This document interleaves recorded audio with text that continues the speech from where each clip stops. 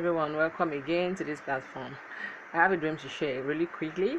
So in this dream, it looked like I was in some sort of restaurant or recreational center, and some people were speaking to me, and I haven't met them before, but I was checking out the pool of this place, and I was like, "Oh, the pool is so nasty," and all of a sudden someone came up like a police officer and said and asked the man, "Are you Matilda? That's my name." And the man said, "No, it's her."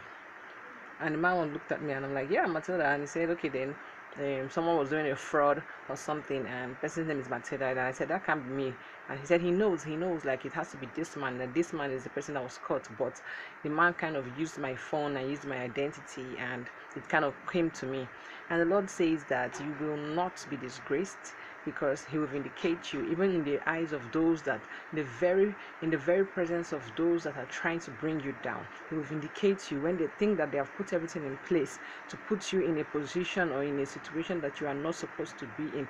The Lord will vindicate you. What the enemy is trying to do is basically what Potiphar's wife did to Joseph. They hate you so much for being right, for standing right with Christ, and they are thinking, scheming and plotting on how they can ruin your reputation, on how they can rub your name in the mud. But the Lord says that from that situation he will vindicate you. He will not allow you to go down for something that is not who you are. The Lord will always vindicate his children. I'll see you guys next time.